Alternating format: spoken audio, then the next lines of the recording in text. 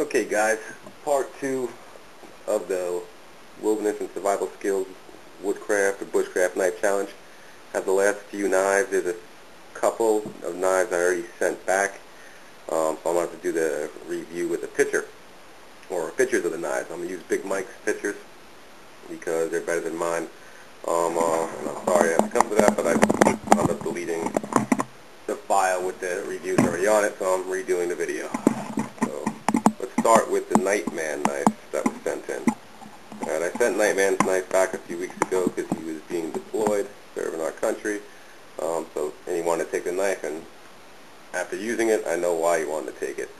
The Nightman knife was a very well-designed knife. Not your typical bushcraft knife again, but it was a good job. It came with a Kydex sheath, not the prettiest Kydex sheath, but it was very functional. It held the knife really secure. Alright, also had a little fire steel loop, with a little 3/8 inch fire steel attached to it. So it did a good job. Also had that drop belt loop, so you didn't have to use you didn't have to keep the knife riding high, hurting your hip or anything like that with a tech lock. I like the belt loop on the Kydex, so good job there.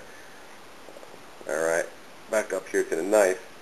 Had a wide blade, alright, which was great if you like the extra belly. You could choke up on it in a pinch grip nicely. The finish wasn't great, but it was good. There was no gaps in the handles or anything like that. With the tang, that was all flush and nice. He had a nice orange liner in there. I think it was orange G10. I'm not sure. Don't quote me on that. You put these finger indents in there, which I'm not crazy about, but it did not hurt the comfort of the knife. It was great in the hammer grip. Couldn't complain at all.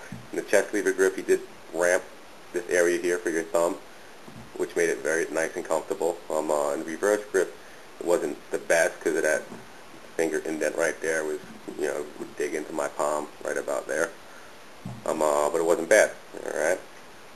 In use, it cut really well. Had a good crine, a little bit of shoulder, but a good mixture of sharp and tough. There you can see more of the fit and finish. I had no real complaints about the knife. For a bushcraft, woodcraft knife, I wanted a little carver or anything like that, and I would have preferred that. You got the spine nice and sharp, okay, and it was great at striking a fire steel. I'm not sure the thickness. I think it was like 3/16. So the review when we post it, we'll have the exact specs on it. And it was good. It was a good batoner. Full 5-inch length. Got through big stuff, little stuff, no problems. I don't know if you can see back up here. He had some thumb grooves put in. Good job. Wasn't perfect thumb grooves, but it wasn't uncomfortable. Wasn't choppy at all. Good job on that. Alright, he rounded the butt area, which is nice and comfortable. Made it nice and comfortable if you were going to palm the butt or anything like that. There was no big, you just had plenty of room for your hand there, so this area never dug into your hand. It was plenty, the handle was plenty long. Small pins in there, but the knife was held secure, strong. Oops, that's it. Go back up. So all in all, I really liked the Nightman knife. It was a good performer. Wasn't best.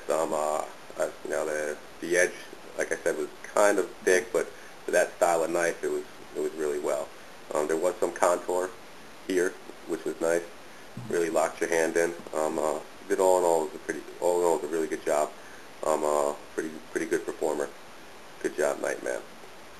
Another knife I don't have to do the video review is Scott Gossman. Now, I've owned a lot of Scott's work. I've handled a lot of Scott's knives, and they're all pretty much tanks. I mean, they're workhorse knives. In a woodcraft, bushcraft knife, I'm not looking for anything real heavy. We've got a few of those type of knives, but this one wasn't bad. It was actually very comfortable. Let me see if there's another picture here. His sheath. Let's talk about his sheath real quick. What a beautiful job on the sheath. Very strong leather. I don't know if it was 8-9 ounce, but it was very, very strong. A great finish on it. Good even stitches, double stitched. Beautiful work on the sheath. Had a great belt loop. riveted in there and stitched in there, you know, and it locked the knife in very securely. I love leather sheaths, and this one was pretty much a perfect one. A great job on the sheath. The handle, all the edges were perfectly rounded. There was no sharp points. It was contoured. Let's see if there's a fine shot here. Yeah, here you go. It was slightly contoured. Nothing too abrupt. Very comfortable. Another thick stock, full convex ground knife with a secondary bevel, as you see there. And Scott's another guy who's going to put that secondary bevel for added toughness. The knife cut pretty good. Wasn't the best cutter. Wasn't nearly, you know, at the bottom in the cutting performance, but it cut pretty good. The shoulders kind of impeded and push cut through cordage. Wasn't a big deal. It got through. It just needed a lot more, a lot of force, and more force than some of the other thinner knives. All right, but it was sharp. Cut paper, no problem. Cut wood and whittled wood pretty good. Not great. Had that willow leaf style blade. Gave you a lot of belly. Nice curved edge for slicing through things. Slice through little saplings. Push cut through a sapling, a bent sapling with ease. Good job. It was a great wood splitter. You see the fit and finish again there. Just beautiful. Took all the glue out of there. That was maker's mark right there. I think that was maker's mark. Looks nice. The other side, I think it says A2, which is the steel he used. Beautiful package. Some, the choice of micarta color handle, some don't like. It doesn't bother me any. And Scott likes it. He made this knife with a left-handed sheath because he planned on keeping it for himself, and I could definitely see why. It's about time he made a knife for himself. This is my boy Gene. Gun Knife Nut on the forum. G3 knives. Look at this thing. Here is a shot. Alright, the sheath, he made the sheath in like 15 minutes because he was a late entry into the knife contest. So we won't talk about the sheath. It's not the greatest. So let's check out the knife. That's a 1/4 of an inch thick beast. And this is his belt knife that he made. Alright, the fit and finish isn't great, but let's talk about it. There's so much things going on here. Texture and everything like that. It actually makes it a real cool looking knife. It's heavy. Alright, it's a lot of micarta, 1/4 inch thick steel. It is a heavy knife for a belt knife. And I was questioning how well it would cut, but I've known Gene for a while. Spent a lot of times out in the woods with him, and I knew how he knows how to use a tool, and he knows how to put an edge on a tool. So I was wanting to see. I couldn't wait to use this. Honestly, this was my splitter. When I had wood too big, I didn't want to baton with the other knives. I grabbed this thing and I split the hell out of stuff. This thing, even though it's just about a 5-inch blade, baton to crap, it would act like a little wedge. It would split wood apart with no problem. And it's comfortable. Look at the contours. Again, that rear swell means so much for comfort. I mean, it locks your hand right in there. No hot spots. Alright? All rounded, smooth edges. Alright? You can see some marks here. It's a good fit. You can't catch a fingernail anywhere. Okay? But it's just not the prettiest looking finish. But let's talk about function. Very comfortable in almost every grip. It's just heavy. That's it. So I just got to work out more and get used to the weight if I were to keep this. But great knife. Love how he put that little pot holder hook there. He's a bushcraft guy. Always thinking little thumb rest there. Nice sharp edges. It threw good sparks. And it cut. He got that 1/4 inch thick and tapered it down to almost nothing. It cut really well. It cut better than a lot of other guys. And I was very, very happy to use this knife. And I'm real happy that Gene is putting out stuff like this, and he's only going to get better. This is one of his first few knives he's ever made. He's not, I don't know if he's taking orders or not. I know he's wanted to make knives for a hobby for a long time. And he likes modifying the potential shown here. Great stuff, Gene. Okay, here, okay.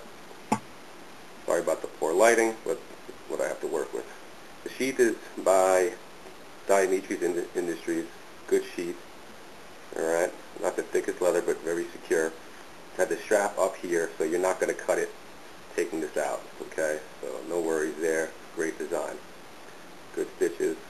And you could, when you order Andy's knife, he always gives you the option of contacting this guy to get the sheath made. His name is Jason. Great guy. guy to deal with, great guy to work with. Thinks he's funny, but, you know, everybody has their little issues. Anyway, let's talk about Andy's knife. Another beautiful piece of craftsmanship from Andy Roy. Fit and finish is perfect. I couldn't find any flaws to it. Alright, it's still kind of beat up from all the use we gave it, so it doesn't look as pretty as it did when we first got it, but it was beautiful. Now the blade looks well loved and well used. Alright, love the blade shape. Nice, small, compact knife, but it's really not that small. It's got a, I don't know, a little over 4-inch blade. He has his flats here, unfinished flats, with his convex grind. So Sabre convex grind.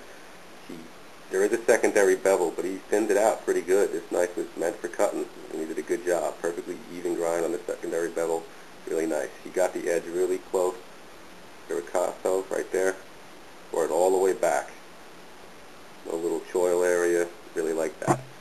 He has an exposed tang here, which if you're going to abuse the knife a little bit and hammer it in with a baton or something like that into wood, you know, you can take the extra abuse. You're not going to damage anything. That's where he signed it right there. Andy Roy. Good, smooth, not too profound contours. Smoothed out over here too. Alright. Didn't bother me at all. Wasn't the most comfortable in his grip, but it didn't bother me at all. It was really nice actually. Get a lot of leverage in the chest lever grip. Full fist and hammer grip, perfect. The spine is very sharp. It struck a fire steel, excellent. Okay. Give you some grips here. Reverse grip, very nice also. The hump, this swell here being here, really locks your blade, your hand in, giving you full control of that excellent cutting edge right there. So, good work. Very strong tip. Very sharp tip. Alright, great driller, great cutter. Definitely one of the top performers of the bunch. Again, fit and finish was great. There's that signature bullseye lanyard hole of Andy. You can really tell his knives apart from everybody else, which is very good for a maker. Alright, next knife. Bruce A. Culberson. Bruce has done very well in challenges in the past, and I was interested in getting this knife in. I've never had actually I did use a Bruce Culberson knife once. It was a small knife, and it was my knife of choice when I went up to Canada to visit with Canada and KGD and some other guys. And I kind of took Ken's Bruce Culberson knife. It was a lot smaller than this knife, and it worked great. So anyway, sheath, beautiful pouch sheath. Did a good job on the edges, finishing it off. Great stitching. Alright, very solid, deep sheath, very secure. Great job on the sheath. Good package. Let's look at the knife.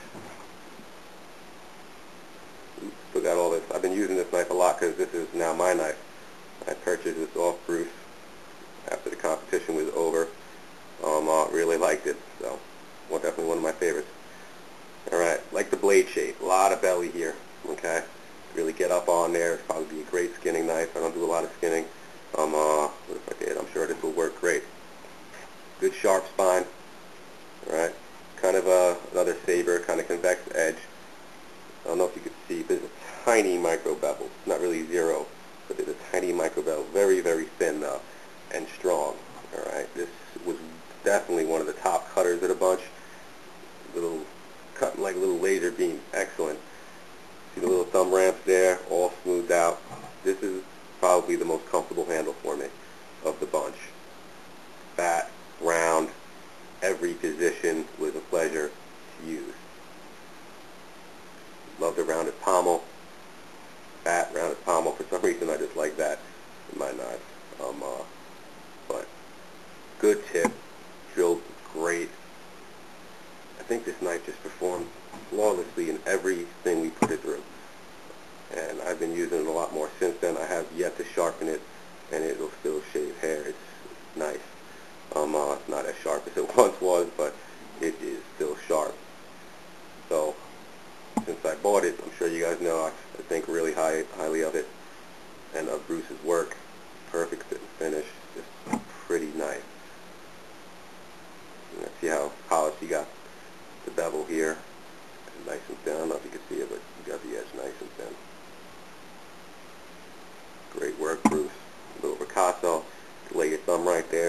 really get in there for power cuts and detail carving.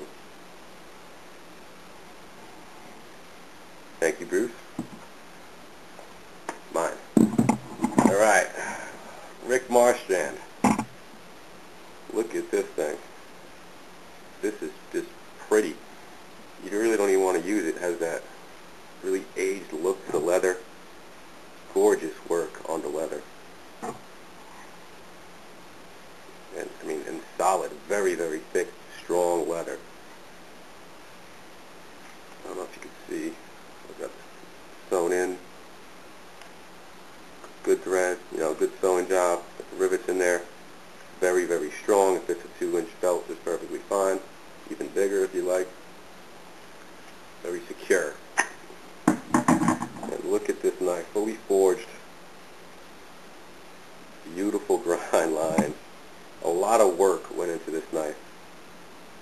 And you could see it when you hold it in your own hand and in good lighting. This is really a pretty, pretty knife. And I don't know if you can see that, this little bevel here. He polished this convex edge. It's not really a secondary bevel at all, but it's just highly polished right at the edge. Perfectly even and super sharp. Definitely one of the best, if not the best cutters of the bunch. The handle is wrapped, but inside that wrap is leather, which gives it some thickness and some contour. So a lot of, times I look at wrap handles and it's not, it's going to be flat. It's not going to be that comfortable. This one is contoured. All right. Then he finished it off with this beautiful little Turk's head knot, which I think he just pulled that grass out of his backyard, made the cordage, and put that Turk's head up there. Really nice finishing work. This is maker's mark. All right, let's, in comfort, there's that rear curve right there, which I find it so comfortable. There was another knife in there in this challenge that had that. I think Gene's knife, and it made it really comfortable as well as the X39 knife kind of had that. Another one of the top comfort knives. But this knife is super comfortable, very secure. It's not gonna turn in your hand. All right, I love this knife.